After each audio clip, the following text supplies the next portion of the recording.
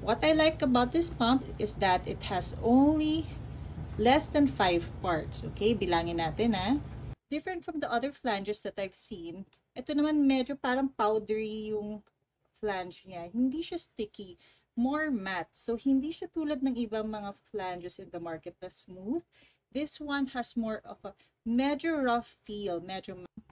As I mentioned to you, I am in massage mode and you can see na naging 2 na lang siya. Ang ibig sabihin nito, nag-increase na siya ng level. Yan yung feature ni Doopser that is very common in all Doopser models, which is meron siyang auto-increase. Let's see now if we can change the speed. Ayan. See? You can now change it. This is a feature na only available kay Doopser 10. Hello mommies, this is Mamme and we're here for another unboxing of a Doopser pump, which is Doopser 8010 wearable smart breast pump. Ayan. So maraming nag-aantay nito and I'm pretty sure that you would love to know paano siya gamitin at ano yung mga inclusions niya. Ayan. So kapag nakuha niyo siya, darating siya with a very thick box. Ayan. Sige, tanggalin natin yung content.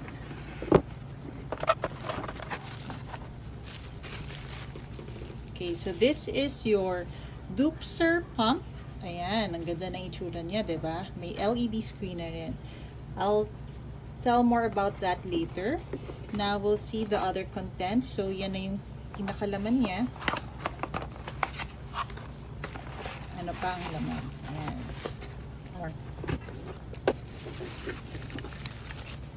You will have the operating manual, your USB cable. This is a micro USB. Ayan. Your adapter.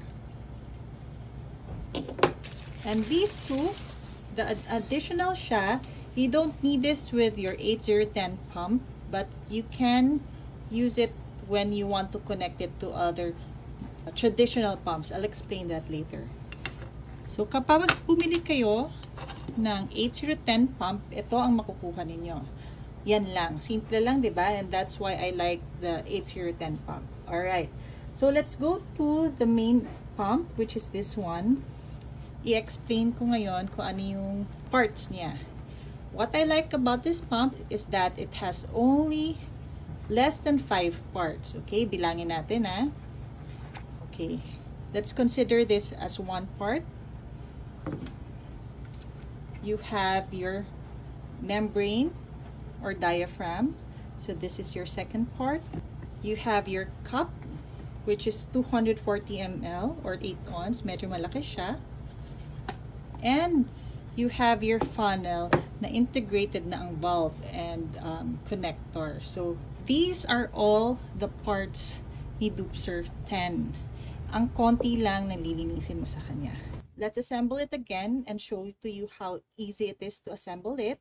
And then I'll show to you how to use it. Alright, so first is we get the cup and we get the funnel. Connect this portion to this. Okay? Ayan. Ito na yung pinaka-challenge sa kanya. Nakikita niyo yun? Ayan. So push. And then cover or seal. Ano bang term dyan? Ayan. Cover na. You put the diaphragm. And last is connect the motor. O, diba? That's how simple it is. Right, so let's go to the heart of this unboxing, which is to explore the function of this wearable breast pump. Ayan, inspect muna natin yung outer look niya and then later on yung mga features. Okay, so meron tayong 6 na buttons. This is the power button. This is the mode. This is for the up and down. Ayan.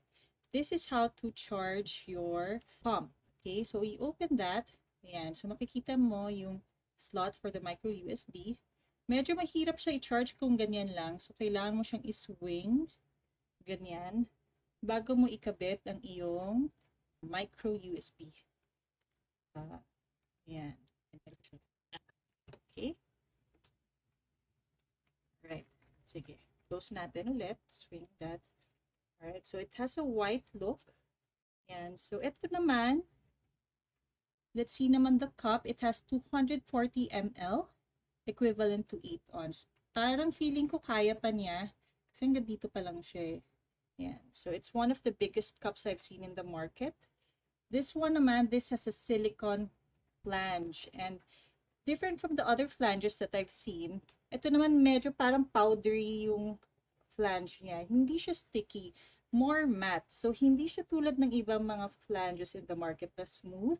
This one has more of a medyo rough feel, medyo matte, which is kind of good because when I used it, hindi kumakapit ang mga dust. So, that's one good thing that I like about it.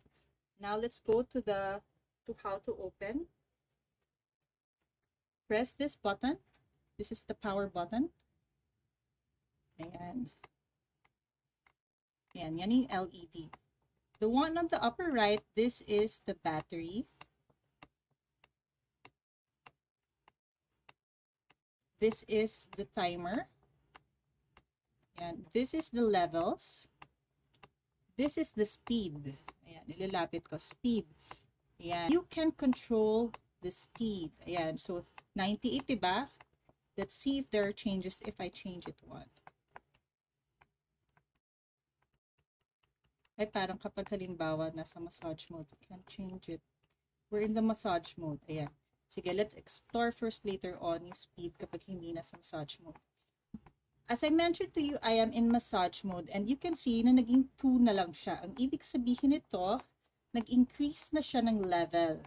Yan yung feature ni Doopser that is very common in all Doopser models, which is meron siyang auto-increase. Mas papalakas ang suction strength yan. Yan, you must correct yan. Okay, so naka 1 minute na tayo and nasa level 3 siya ng massage mode. Okay, so you just press this button to go to the expression mode. Ayan. I'm not sure if you can hear the suction, which is what I like about this pump. Medyo tahimik siya. Ayan. It is very, very quiet. Ayan. I'll put it on a higher level. Let's see now if we can change the speed. Ayan. See? You can now change it. This is a feature na only available kay Doopser 10 and not available in other wearable breast pumps. Sige, let's try to increase the speed.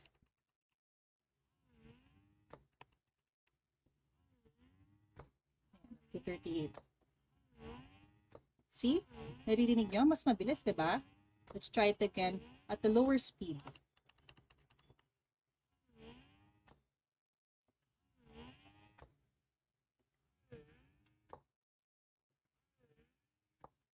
Okay, all right. And finally, the last mode is milk collection mode, or as I call it, the mixed mode. So you will have a combination of the mixed mode or the massage mode and the expression mode. So let's put it dun sa highest. Yeah, para makita natin how it functions. See? Meron dalawang short pull and dalawang long pull. Okay. Let's try to change the speed naman. Ayan. Ayan. You can also change it. Ayan. Alright. This one has about 1,100 Ma, which gives you about 4 to 6 pumping sessions. 4 kung halimbawa 20 minutes ka, and about 6 kung 15 minutes. And so that's very good enough when you're outside of the house and you want to pump outside. Okay, so let's close this. Yan. Ganyan. Ganyan lang how to use this pump. It's very easy. Okay, so I mentioned to you that this pump has other parts na included in the set. I'll show to you now how to use it as a hands-free cup. you will be needing this to use this too. All right.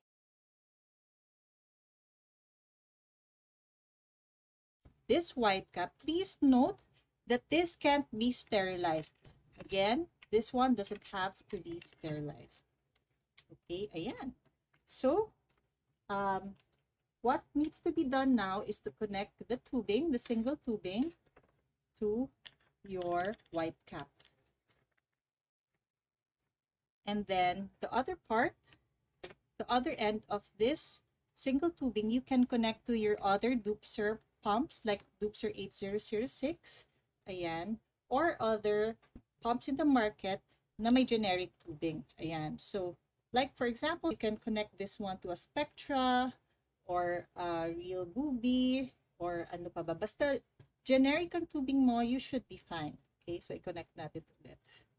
Ang hindi lang yata pwede is Medela kasi medyo mahirap yung tubing ni Medela. Okay. Next is how to pour milk. When you pour milk, pour through the spout. Yan, that's the spout. Kung makikita nyo. Ayan. So, slowly pour. Parang ganyan. Slowly pour through the spout. Ganun siya. So, ganun lang siya kadali to pour. Okay? Alright. And lastly, few reminders na lang, when you use this pump, always wear it na medyo slightly leaning forward. So, what do I mean by that? This is upright. Medyo ganyan siya. Why? Para tumulo pababa yung milk. Okay? So, kapag halimbawa sinuot mo siya na medyo straight, baka mag-backflow pabalik and hindi pwede ito gamitin ng ganyan. Kasi, magpa-backflow siya dahil mas mataas yung funnel na sa harap kaysa sa likod.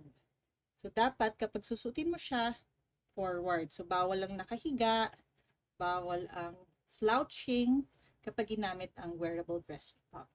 What do you do if you need a smaller insert? Okay. You can use a generic insert like this. Ayan. And fit it in the funnel. Alright. So, medyo mas mahirap lang siya. Medyo masikip lang siya for a 21 mm.